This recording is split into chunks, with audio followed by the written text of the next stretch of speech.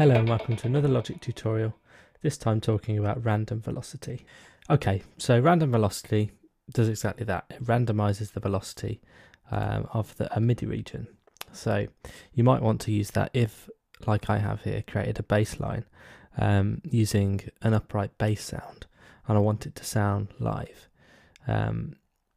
Now, a real upright bass player wouldn't hit every single note at exactly the same volume like I've got here at the moment.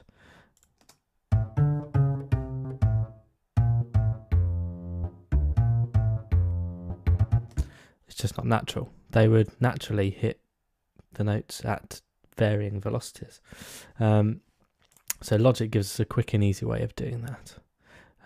Very much like random pitch. So if we select the track we want to deal with, so it's the bass here,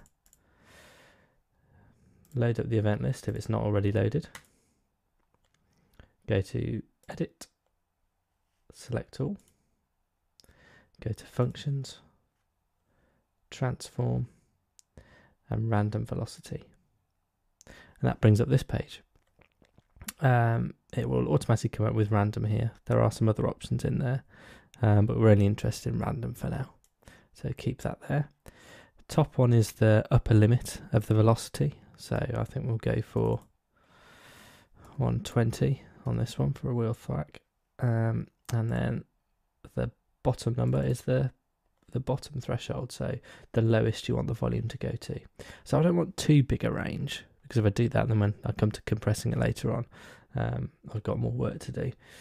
So I'm going to put it at about 95. So I've got a range of 25 there. Okay, so once I've done that, I just click Operate Only.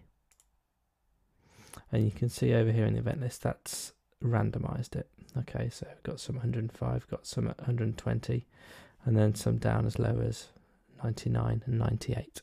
So I press play now.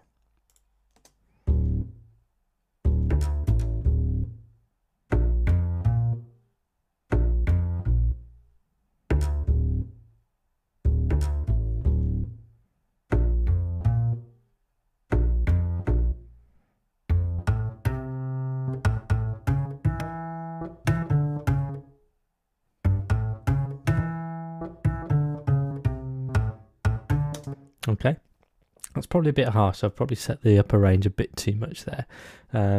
So I just go in and I just go to Edit, Undo Transform, and then go through the process again. So just go into Functions, Transform, Random Velocity, and maybe bring this down to about 115, and that down to 90, and click Operate. Okay. So if you're not happy with the random thing, you can undo it, go back, try it again, and then you may find you want to go in and just tweak certain bits by hand, just by going onto the individual note. If, for example, I think that first note's too hard, I can just go in and bring that down a little bit more like that. And that's random velocity.